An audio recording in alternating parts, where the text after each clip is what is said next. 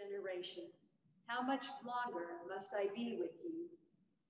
Bring him here to me. And Jesus rebuked the demon, and it came out of him, and the boy was cured instantly. Then the disciples came to Jesus privately and said, "Why could we not cast it out?" Jesus said to them, "Because of your little faith. For truly I tell you, if you have the faith the size of a mustard seed, you will say to this mountain, 'Move from here to there,' and it will move, and nothing will be impossible for you." The Gospel of our Lord. Praise to you, Lord Christ.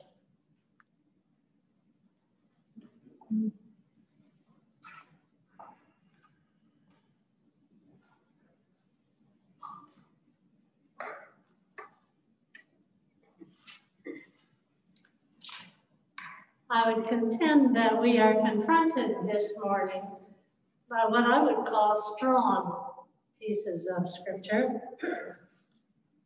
Messages that are direct, that don't mess around. Messages that come with strength because they're not caught up in intermediaries or background noise or competing loyalties. The Word of God is clear. The one bringing the message makes a strong case. The recipient has ears that hear. God's work of healing and creating a new world of peace and justice can be done. It's a wonderful selection of Scripture for this missionary. Things seldom feel that clear in my life. I sometimes feel I would be standing there with the disciples we hear about in the gospel this morning, Jesus saying to me, lovingly, mind you, but exasperated, "Linda, where is your sense of God? Where is your focus?" But I do believe in the universal Christ, the risen one, who yearns for the unity of humankind. Not only do I believe, but I have seen him. I have seen him and heard him in languages I cannot understand at all, in places far from here, as well as in these very pews, these beloved, familiar, local pews. It is the focus of faith and the gift of languages of William Carey, whom we commemorate this morning, who spread the gospel so broadly, who changed so many lives, who never lost his focus on doing the work of God that he had been called to do. In the beginning of the 19th century, there was an expansion of the Protestant missionary movement. No longer was it purely clerics sent from the Roman Church, obviously, in the very beginning, all over the world, but an interest in the Protestant churches in doing the same. William Carey was born in England in 1761, a son of the Church of England, and he was one of those men whose life was taken over by a spirit of the non-conforming churches, in this case through a fellow cobbler, because cobbling was William's trade. William went on to become a local pastor and at the same time a village school teacher, and still, to pay the bills, a cobbler. A man with, you might say, so much to do. How could he nourish this faith and become such an astounding witness for Christ? Though his own formal schooling was brief. He kept on with his language studies, mastering many. By the time he was in India, he was translating the Bible into 5, 6, 7 languages and dialects. He had already mastered 3 or 4 by the time he left England. His religious enthusiasm and this gift of languages led him to be one of the founders of the Baptist Missionary Society.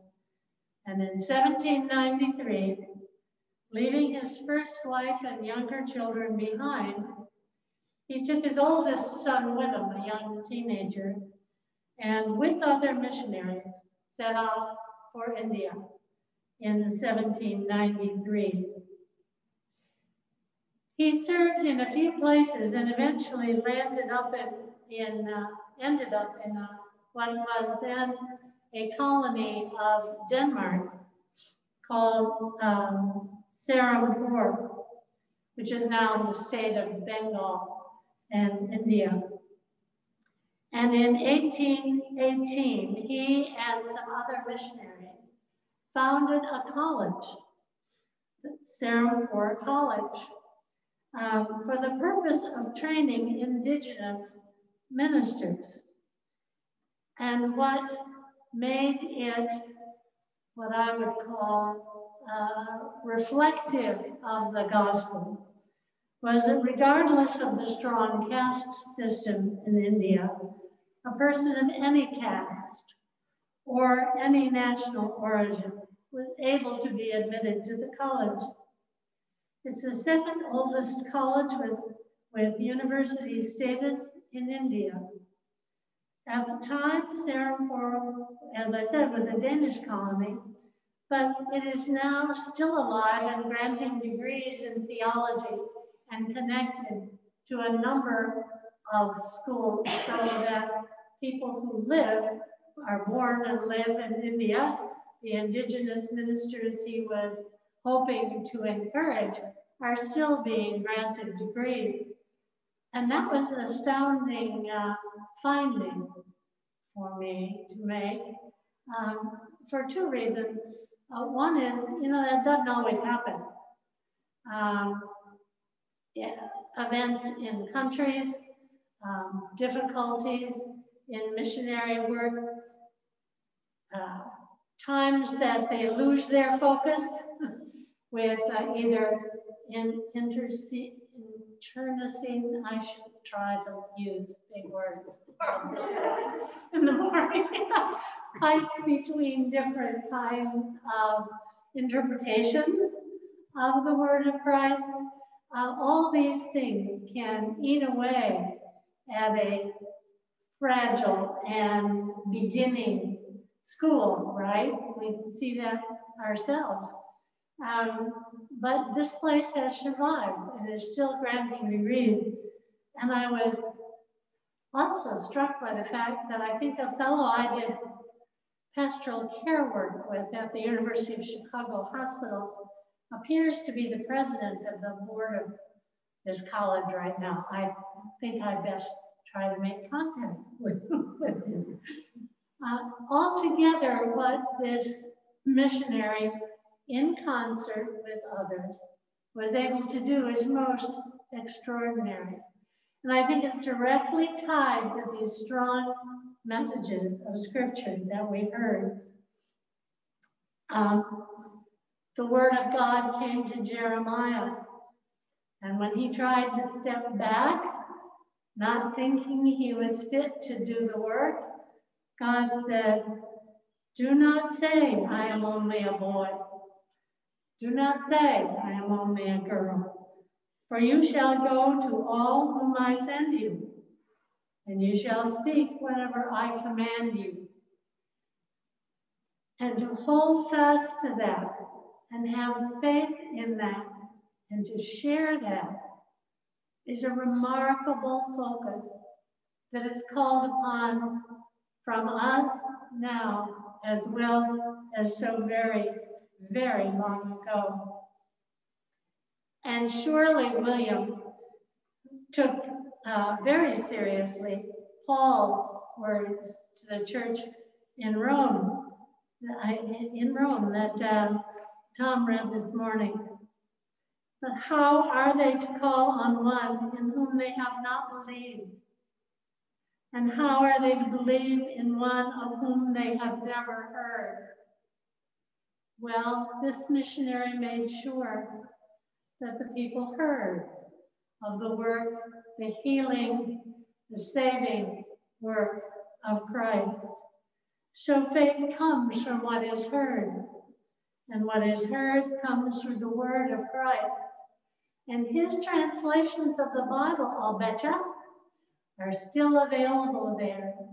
And several years ago when I was in Myanmar, I came across a translation of the Bible by an equally dedicated missionary in that area, and this translation still bore this man's name.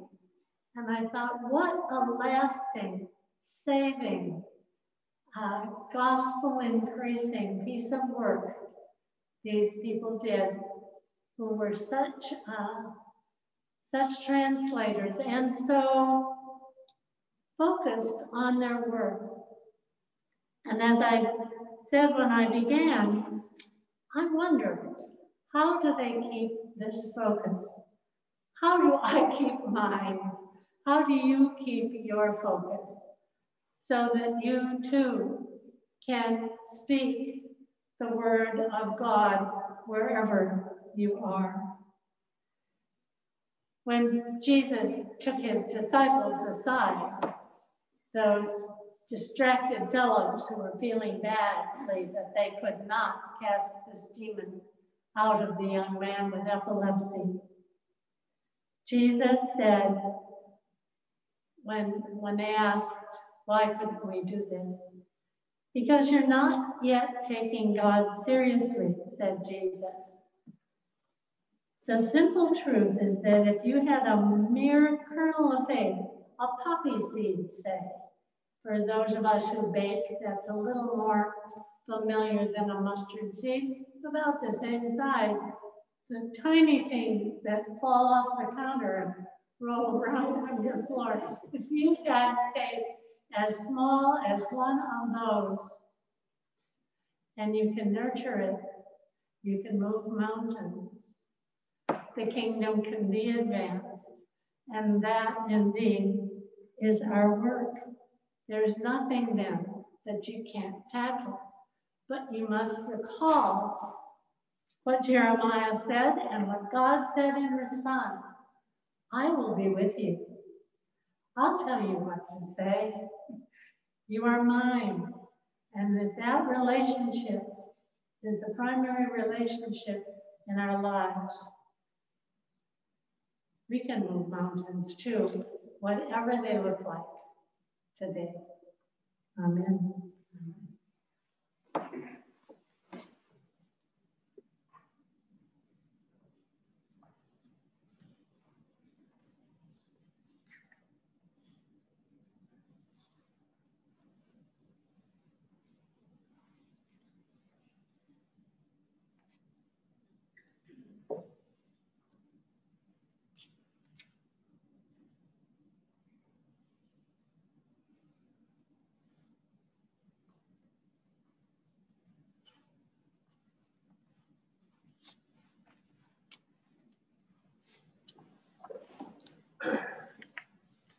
Prayers of the people.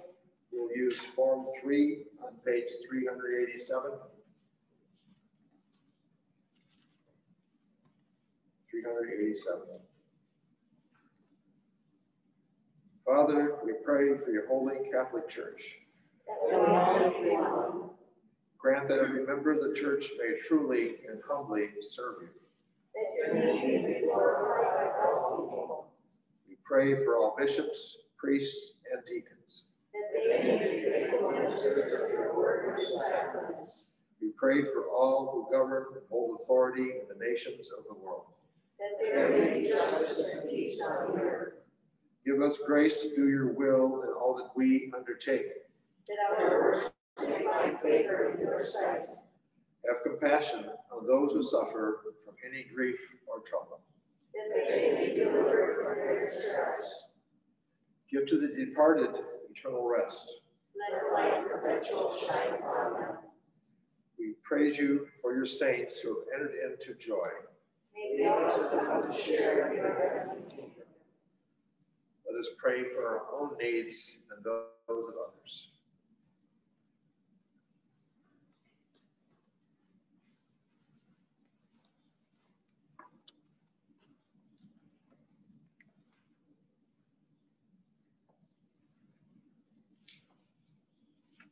Almighty and eternal God, ruler of all things in heaven and earth, mercifully accept the prayers of your people and strengthen us to do your will through Jesus Christ our Lord.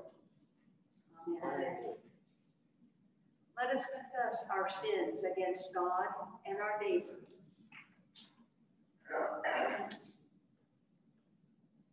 Most merciful God, we confess that we have sinned against you in thought, word, and deed, by what we have done and by what we have left undone.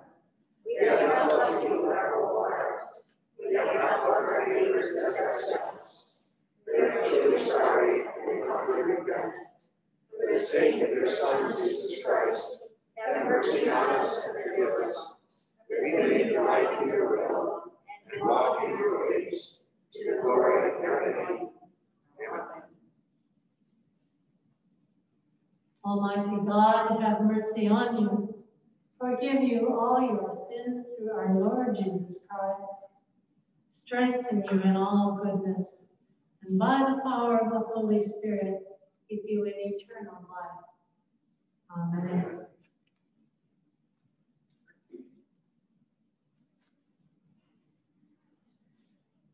The peace of the Lord be always with you. And also with you.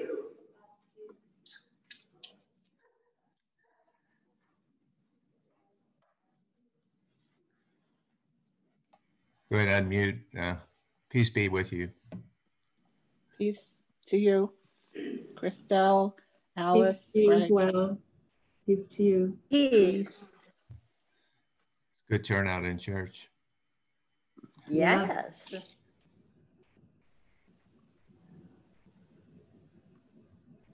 Okay, mute again.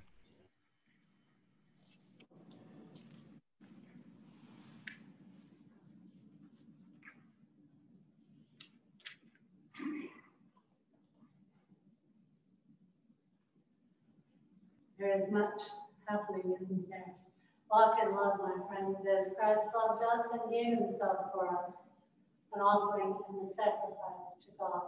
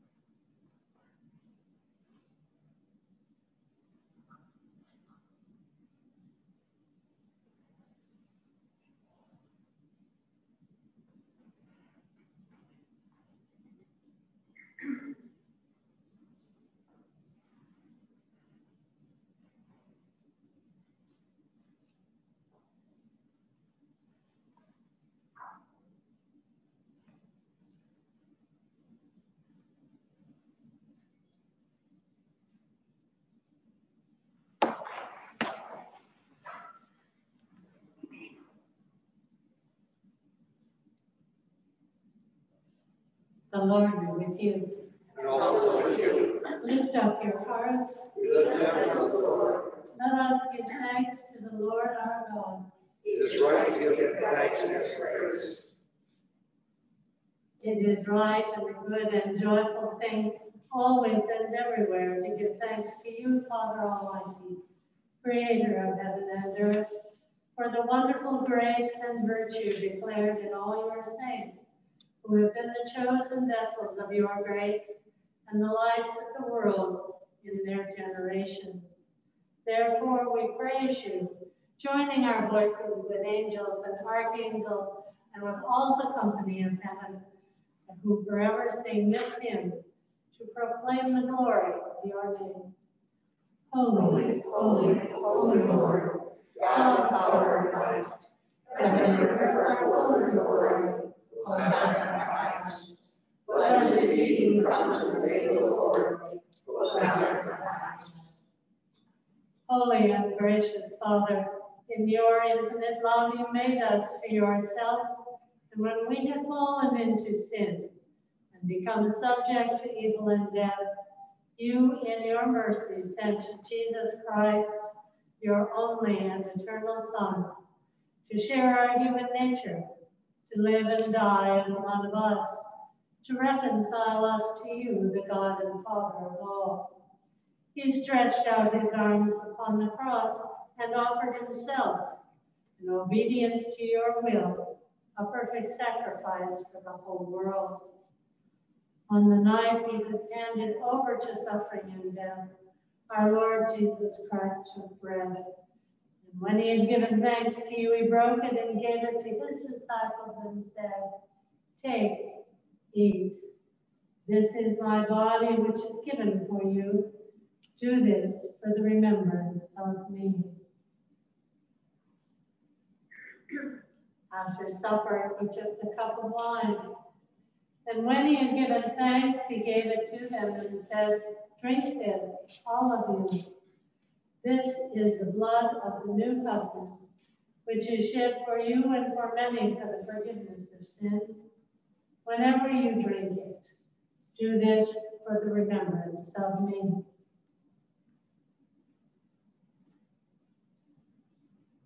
Therefore, we proclaim the mystery of faith. Christ is died, Christ is risen, Christ will come again. We celebrate the memorial of our redemption, O Father, in this sacrifice of praise and thanksgiving. Recalling his death, resurrection, and ascension, we offer you these gifts. Sanctify them by your Holy Spirit, to be for your people the body and blood of your Son, the holy food and drink of new and unending life in him. Sanctify us also, that we may faithfully receive this holy sacrament and serve you in unity, constancy, and peace. And at the last day, bring us with all your saints into the joy of your eternal kingdom. All this we ask through your Son, Jesus Christ, by him and with him and in him, in the unity of the Holy Spirit. All honor and glory is yours, Almighty Father, now and forever. Amen.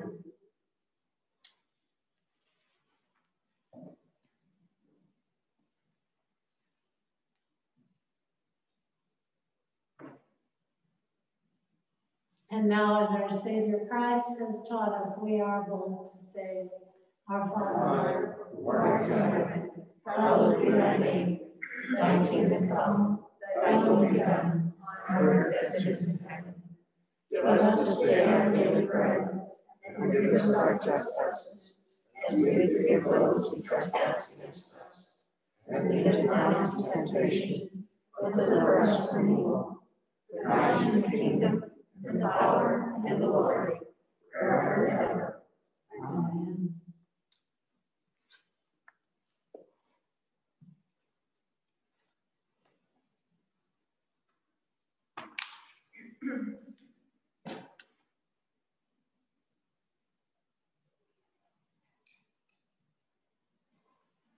Hallelujah, Christ our Passover is sacrificed for us. Therefore, let us keep the feast. Alleluia.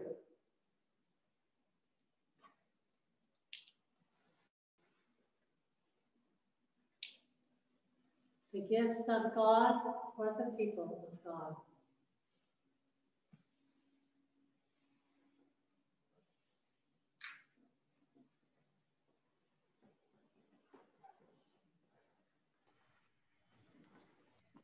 In union, O Lord, with your faithful people at every altar of your church, where the Holy Eucharist is now being celebrated, I desire to offer to you praise and thanksgiving.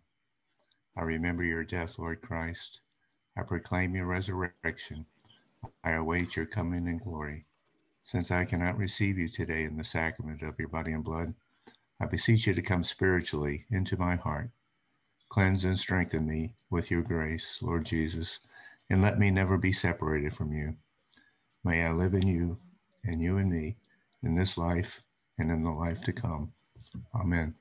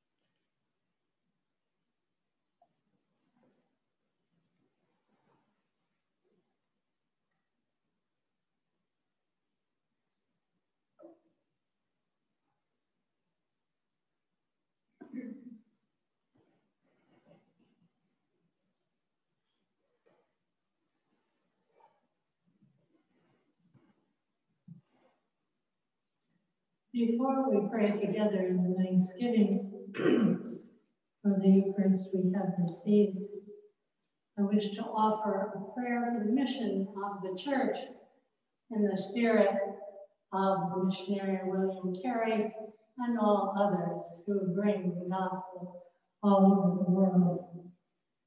Almighty, O God, you have made of one blood all the peoples of the earth, and sent your blessed Son to preach peace to those who are far off and to those who are near. Grant that people everywhere may seek after you and find you. Bring the nations into your fold. Pour out your Spirit upon all flesh, and hasten the coming of your kingdom. Through Jesus Christ our Lord. Amen. Amen. Now let us pray together in thanksgiving. Eternal God, Heavenly Father, you have graciously accepted us in the remembrance of your Son, our Savior Jesus Christ. You have given us the spiritual food, the sacrament is life and blood. Send us now into the world in peace, and grant us strength and courage to love and serve you with gladness and fullness of heart. Through Christ our Lord. Amen. May the blessings of God Almighty, the Father, the Son, and the Holy Spirit be with you this day and in all your wanderings, wherever they may be. Amen. Let us go forth into the world, rejoicing in the power of the Holy Spirit. Thanks be to God.